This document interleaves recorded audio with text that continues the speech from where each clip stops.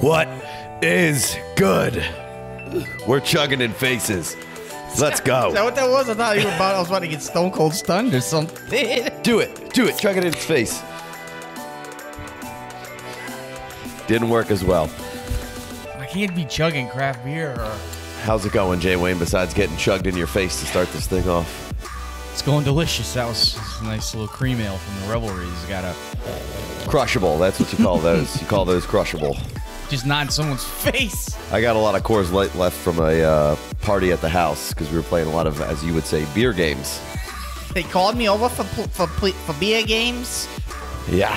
So how you doing tonight? You ready to roll? Ready to go through this top 50 ADP review here? Bribes. I got beer on my computer. Wipe it off and let's go. What was the question? Just don't rub it. Yeah. Oh, I'm rubbing the shit out of that thing. Well, I'm doing just fine. Thanks for asking. Yeah. Yeah, you look like it. We're going to do we got a little vintage Niners on today. All right. Let's roll. You don't have a team, so you have no vintage gear. Yeah, I'm the Jaguars fan. 2021, baby. Let's go. All right. So today we're going to run through a top 50 ADP review. This is going to be DLF's most recent ADP, which just came out, and this is just going to kind of tell us the state of Dynasty fantasy football, the upper echelon or the high society types, if you will, since I know that's all you bitches care about. Snobs. I only care about the top guys. Our late round stabs, least amount of Nobody cares. Middle round, nobody cares. Just give me the top guys, and I don't need any information on them. Just tell me which one to take where. Cole Beasley's a good player? Nah. Don't care. We're not going to do a whole lot of buy or sell here. No big conversations. That's not really the point. Just want to give you an idea of where things stand and where we're heading into training camp and preseason and such. We will be dropping some like longer form mocks, covering plenty of topics, what to do, how to draft, where to pick guys, tiers, those kind of things. So make sure you subscribe so you don't miss any of that. We will be doing also live 30-second per pick mocks with our patrons, so you can always support your boys through the Patreon there. We got a Discord rolling, and we always have mocks slow and fast. Both of the mocks that we will be doing live and non-live and discussing long form will be with our patrons. Those guys are sharp, so they're good mocks. They resemble, I think, a better standing than you would if you just regularly mocked with strangers on something else. So good practice there, even if you only joined for a month or two. But yeah, so we're gonna as the summer transition, we're gonna roll into redraft and do lots of mocks there. So it's gonna be fun. So subscribe. Yeah, we're doing the mock slow, fast, and at a medium pace. That's how you know you're a 90s kid if you don't, without saying you're a 90s kid. That's right. All right, so let's get into this. We'll go round one. We'll probably keep this at about medium pace, I'd say. All right, we're editing on the fly here. Here we go. Booyaka! All right, so round one, top five, fairly well settled in, nestled in all tight. We got CMC, JT, Saquon, Dalvin, and Alvin Kamara. That's pretty much the way I would do it as well. I like that. If you haven't watched one of these ADP videos, just to break it down, if you can't read, June in the left column, May in the right column. We're comparing last month's changes to this month. And June just came out. It takes them a couple weeks to get that next month's ADP out. But we're going to go through the top 48 or 50 and see how they changed from last year. Which you said that, but just a visual. Sure. Like it. Good. All right, so Justin Jefferson then is the first wide receiver off the board, all running backs to go. Off the rip, no surprise there. He and A.J. Brown have been duking it out and jockeying for the #1 Dynasty receiver off the board. But this month, Justin Jefferson gritty all up in that A.J. Brown's face because he the #1. Who are you taking? I'm taking A.J. Brown. Give me DK Let me get that. Metcalf. All right, well, we'll get to some DK. So A.J. Brown's next at 7. Like I said, jockeying back and forth. Tyreek Hill jumps back up to 8 from 12 in May. So if you held your stock price there, you made a little money. So hooray for your Tyreek Hill stocks there. I feel like veterans get pushed up early, or younger players get pushed up early in the offseason, and as you get closer towards drafting, the guy you know is good starts to elevate a little. Some Chiefs jumping around in here that's kind of inexplainable, but a lot of weird things kind of going on in this draft that I don't know necessarily have a rhyme or reason that I've quite pinpointed yet, but we'll discuss this as we go on. Could be different drafters, I guess. Sure. They compile, I think, 6 different drafts and put all that ADP together over on DLF, which is what we're looking at here. Yeah, so your boy DK and Cam Akers swap spots here. DK's 9, Akers is 10. So that would be your number 1 guy off the board for receivers. Then Nick Chubb and Devontae Adams just go ahead and just all their way back into the first round from being 2-1 and 2-3 last month. So that puts a bow on the first round there. If you want to hit the button and transition to the second round. Big screen. So you can see more of us. Do we have that, like some transition music, like an old school PowerPoint or something? Where I haven't. I think you can move. I think you can do sounds with your transitions, but I haven't figured it out yet. All right. I have been putting sounds in the post. I'm trying to reduce my post effort here. So. Yeah, all right, I like it. All right, so let's get into round 2. Diggs is the 2-1 or 13th pick this month after being down at 19 last month. So maybe a little credence to what you were saying. The veterans just climbing that mountain. Little, you know what I'm talking about? Yeah. Little Price is Right. Yeah. Price is Right humor there for you. Swift, the second sophomore off the board here. Well, I guess the third sophomore because Justin Jefferson, second sophomore running back. He was remaining 1 ahead of Cam Akers last month, but this month he has fallen back to pick 14 or back to pick, pick 14. Yeah, 2-2. Sorry about that. All good. So, a lot of negativity around Swift right now and the offense that he's in and the coach coming out and saying what he's saying and, maybe not like being... anything's changed, though. Right. So whether or not Todd Gurley, whether or not it's warranted or not, whether that Cam Akers should be all the way up there and Swift should be all the way back here. Neither of those should guys. both of them be back a little further. That's what you need to subscribe for when we get into those mocks. We're going to talk about all that. Derrick Henry moves up 4 spots to 15. Was definitely a little more interested when he was down the 4 further spots. I like him when he comes to the end of the second round here, typically in those mocks that we've been doing a lot of, but I don't love it. Right in the beginning of the second round there. Simmons is so old. Yeah. Anyway, let's not get too into it. We do have a video though of what you should do with your aging running back. So maybe check that out. Maybe and we will be talking a little bit more about Derrick Henry and where to pick him in those upcoming mocks again. So subscribe. Antonio Gibson jumps up 4 cells for all you Excel spreadsheet nerds. To RB 10, pick 16 was 20 overall. Excel sheets are what's wrong with fantasy football. A bunch of nerds thought they could figure out football with Excel, and it just... How's that working for a lot of you? Not great. Oh, I guess you would argue the contrary, that you're smarter than everybody else. So anyway, that's neither here nor there. We'll get into that on the mocks too. No, we won't. But in the everlasting battle between Kelsey and Kittle, Zeus rises up. Kelsey is the top tight end at pick 17 here and jumps 9 spots. So crazy jump there. I got to be in on Kittle. Like I said, the Chiefs, everyone jumps up except for Clyde Edwards. We'll get to him. Not everyone. The only 2 guys that matter on the Chiefs apparently jump up, and everybody and Clyde stays the same. But I digress. We'll get there. But I think I got to take Kittle first at this point. Just age, Yeah. I mean, we've been on Team Kittle over Kelsey for maybe, a year. We jumped on that bandwagon, and now Pitts is getting thrown in the discussion. But for Kelsey to jump up 9 spots, and this isn't tight end premium either, so I'm not sure, and I can't take him that high, especially in regular scoring. Right, non-tight end premium, definitely not. Speaking of spreadsheet warriors, Eckler posts a ridiculous burst score, leaps more than a whole round, up to 18, pick 2-6 from 3-9. Biggest jumper? Question mark? What the hell happened here? I guess they just didn't draft a running back or didn't bring anybody in or anything like that. And, Kalen Balazs is gone, so that really opens things up for Eckler. Yeah. I don't really get it.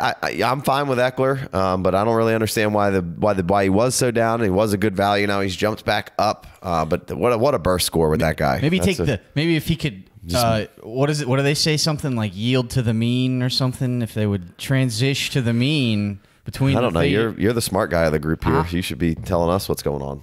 I don't know all my You did all you Excel tried to jump into formulas. the spreadsheet game and the fantasy football thing, and that's why you don't like it, because you thought it was stupid. I thought I could figure out fantasy football with spreadsheets. You're right. I was like, I spent a whole weekend like trying to figure it out, and then I was like, this is dumb. I It didn't takes years, solve Jason. That anything. was your problem. Years. No, I put a solid weekend of Goodwill Hunting effort into that bitch, and yeah, I found out N'Keal Harry wasn't really that good. So It was long before that. Long before that. yeah, 2013 maybe. That was just a shot at the spreadsheet, guys.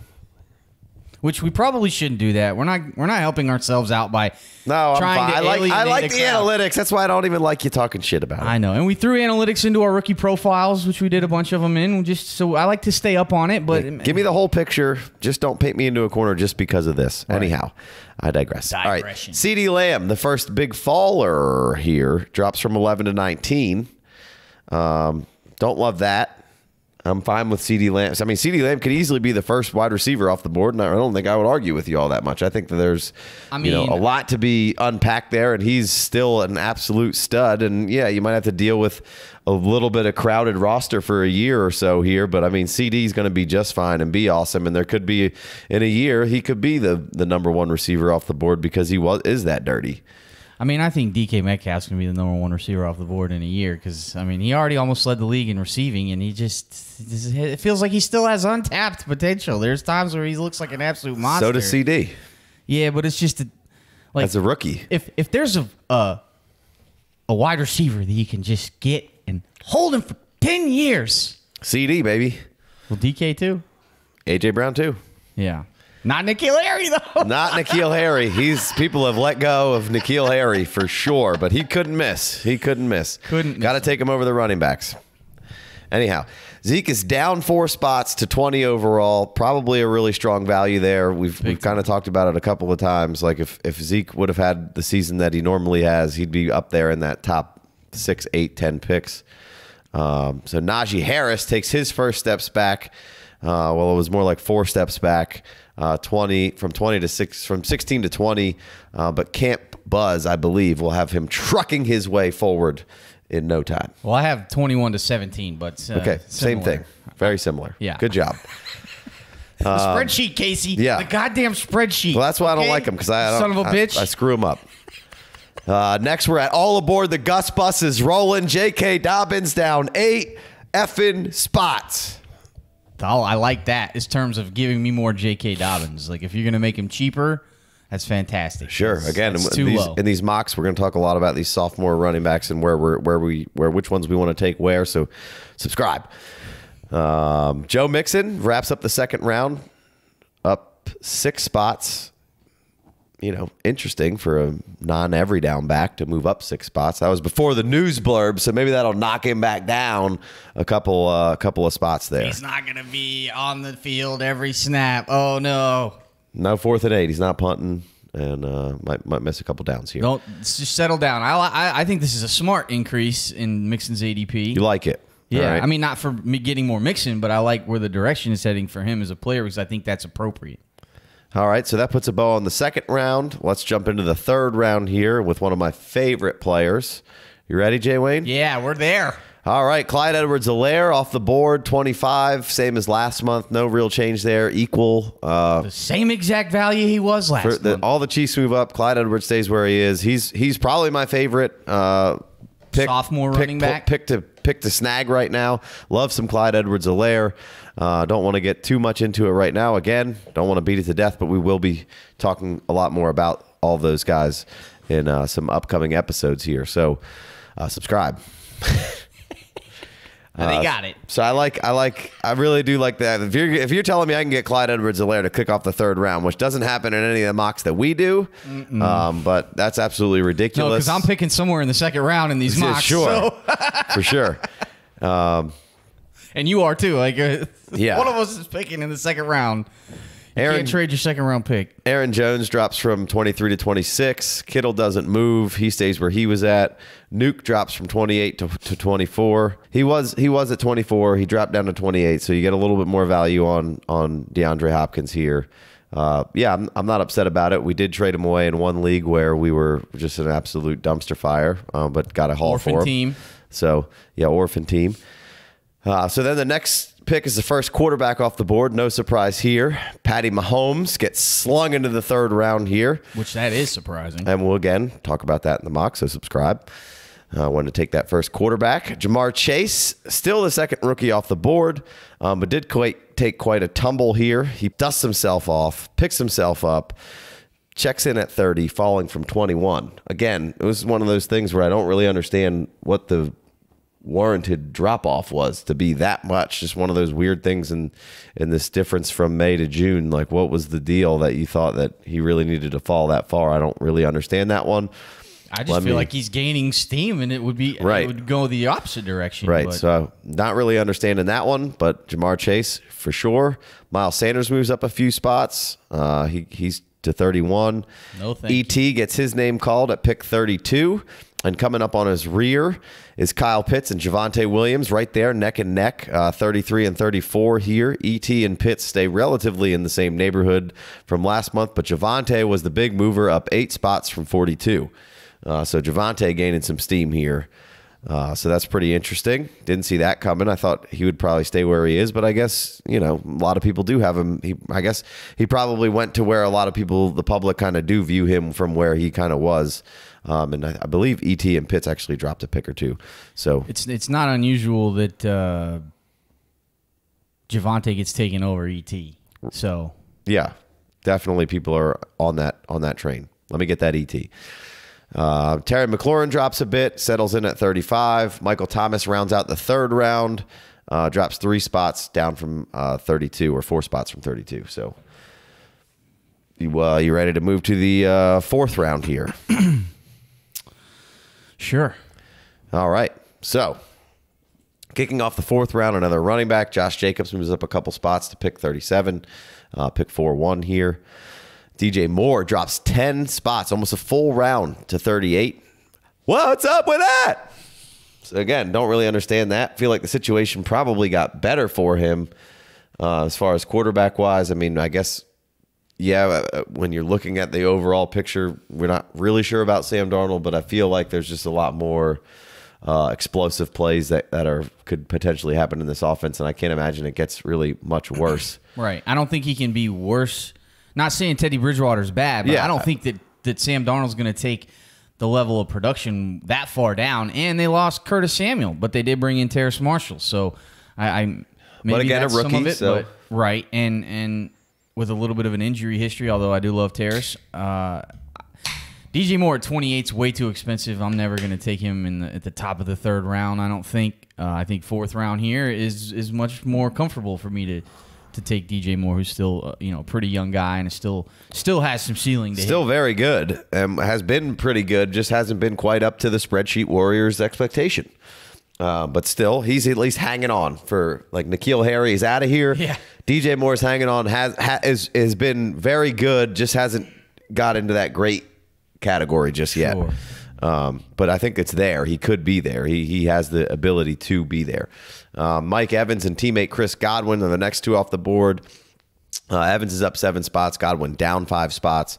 I'd probably flip it and reverse it like Missy Elliott on those. It's your flip from this one's not yet. Let me get all that Godwin. Sure, I'm still okay with Mike Evans, but let me get the Godwin. Darren Waller's been hovering right around 40 for a bit, so stays right there. Pick 41. A-Rob drops down a bit despite maybe having the best situation he's ever been in. I mean, you ageist pricks. Yeah. 5 spots isn't that many. I'm just messing around. I think A-Rob continues to be one of the best values. He's perennially just QB proof. He's just fan-fucking-tastic. And I feel like he's one of those guys that if you don't have him on your team, you just don't even understand. You don't understand. Every week he's wide receiver 1 for right. me. So, A-Rob, holler at your boy. Oh, hey, look, it's Josh Allen, second quarterback. Come on down. I mean, I get it. He could be a difference maker, but I'm probably not really taking a quarterback here. Yeah, I don't think this is where we'll be advising people to snag their first quarterback in a non-superflex draft. Yeah. Once we get to that video, Let me get that subby. Yeah. Subscribe. Scribies. Subbies. Amari Cooper Keenan Allen. Don't want to skip Keenan. God damn it. I feel bad that I just even skipped over Keenan Allen. He remains the same. Dodge a Julio bullet. Yeah, and I think for win now drafters, like as far as guys who just built like a couple of good running backs and have another good player, and you feel like you're just. I mean, I feel like I'm always trying to win now, but I know some people don't necessarily go into that mindset of maybe I'm going to go productive struggle, or I'm going to get running backs, fill them in the next 2 or 3 years. Somebody who's going all in, and now you've drafted a Keenan Allen and going to put a couple of older guys on the roster. Like, I feel like he's a perfect guy. Like, he's fantastic. He's not going to drop off at all, at least this year, I don't think. I think Herbert, will be just fine. Might possibly regress a little bit, but Keenan will still be great. His age is going to make him never get any higher, but right. Like you said, you're not drafting him for that purpose. You're right. drafting him to score points and win right now. And that's built into this ADP. Right. This is late 4th round, and then you can come back and take a younger dude in the later rounds to kind of counter that. You could come back with like a Chase Claypool or something in the 5th or 6th. And right. if I grab one of these high-end, wide receivers like a Nuke that are older, or a Keenan or something, I'm looking to pair them with some youth, a little bit later, which we'll get more into that on another video. So Amari Cooper down from 39 to 45. Keep falling, baby. To me, he's a guy that I keep targeting in hopes that he'll falls in these startup mocks, because I'm usually hammering running backs for the most part through the first couple rounds because it gets so dry. It's like a desert out there, and Amari Cooper is going to be a guy that I'm always looking for, hoping that he falls just those couple of extra picks that I can scoop up Amari Cooper, because I'm still drinking the Amari Cooper Kool-Aid. Got to. A lot of hate out there for him, but I'm down with Amari. David Montgomery remains the same again, and let me get that.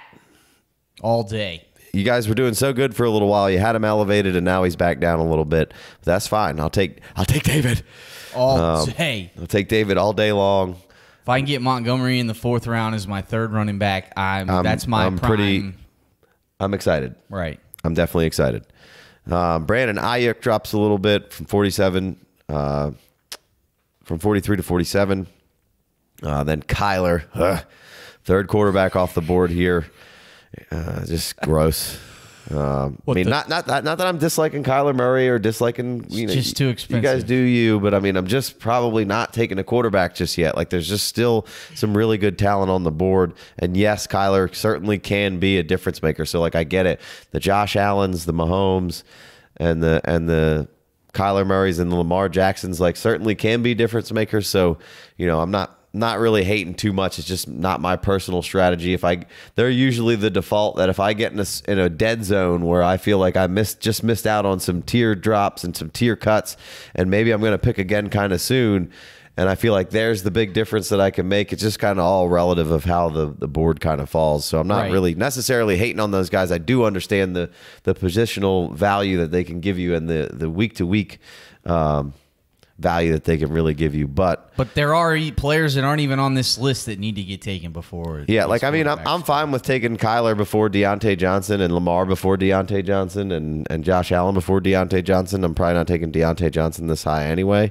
He's the next guy on the board. He's at 49. He's been kind of off the list and on the list throughout the time we've been doing this through the whole offseason, and I'm not hating on Deontay Johnson by any means, but I can get it taking Kyler Murray a pick ahead of him because of the positional difference he can make, whereas Deontay Johnson, where I do like Deontay Johnson, and he was clearly, we've talked about it a million times, was Roethlisberger's go-to guy. What happens in a year for him, I don't really know when Roethlisberger's not around anymore, and the Steelers are looking for a quarterback. I think they're a good organization, and they'll probably figure it out, but he may not get the same kind of love and just pumped targets that he's getting right now. So I get it. And then finally, to wrap this thing up, it's T. Higgins. He rounds out the top 50. I love that. Let me get all that T, both the testosterone and the T. High T, baby. He might have taken a little T this offseason. He's in good shape. Lost a little baby fat, just working out, getting on his grinding grizzly. Ripped arms, pumped abs. And legs of steel. If you want real results, Bowflex. You got to get a real Bowflex. Bowflex. 90s kids. Yeah. Bowflex for sure. I love some T. Higgins. I'll take him all day at this value. I'm constantly drafting T. Higgins. I love it. I think Burrow can easily support two high-end guys, and T looks like he could be a stud. And Jamar Chase is a rookie and is probably going to crush, but T. Higgins already crushed with Joe Burrow, with and without A.J. Brown or A.J. Green, and give me all the T. Higgins I can get. I'll take it. And now he knows what it is, and he seems to maybe even be taking it a step further, so let me get all that T. So some notable guys on and off the 50 here. Jerry, Jeudy, and Sutton were booted from the top 50 in May, from May's list, and they're at 58 and 60 now, so a little bit of a drop for those guys, but I like both of them. Both guys are guys that I'd be targeting in drafts. TJ Hawkinson and Claypool are coming in at 51 and 54. I do like both of those guys as well. Gotta give me some Claypool, man. Julio. Some Claypool. Julio just traded Jones. He drops down to 52. So, I'm not mad about that. That's like, hey, he could have plenty left in the tank. I'd probably hope he drops just a little bit further for me to really grab him, but that's just being greedy. I haven't seen him go that early in most of these none mocks, of the mocks that we've been doing. Yeah. He hasn't gone quite that early. Then Mark Andrews and Kenny G, 53 and 56. Devonta Smith at 59. Really like that. Jalen Waddle, 63. Then Kareem Hunt, 64. And just the last rookie that everybody was excited about, seemingly Rashad Bateman at 74 to round this epic show out. Again, not a whole lot of meat and potatoes here. Just kind of want to hit you with the landscape of where we're at and, checking in on values. Got to keep all your we're pulse. doing here. Right. Got to keep your pulse to the ground and understand the people that are changing these ADPs and when they change. And it's just a way to understand when there could be some value. And that's all we're looking for is some value, baby. Let me get some value. And if DK Metcalf's not the first wide receiver off the board in your startup draft, he's a value. Hey, whatever you got to tell yourself, bud. He's fantastic. He is fantastic. I don't mean to be hating on him, but You're hating. I'm not hating. All right, we got anything else? No, I mean, he should have drafted DK and A.J. Brown over N'Keal Harry. So let's wrap up with that. Yeah. You heard it here. Jay Wayne told you. He did. He sure did. All right, let's get the fuck out of here. All right. I'll see you next time. Subscribe for all those other shows we were telling you about. Yeah, let me get an iTunes review if you're listening on the podcast, That would be fantastic. Thank y'all. Appreciate you. Peace.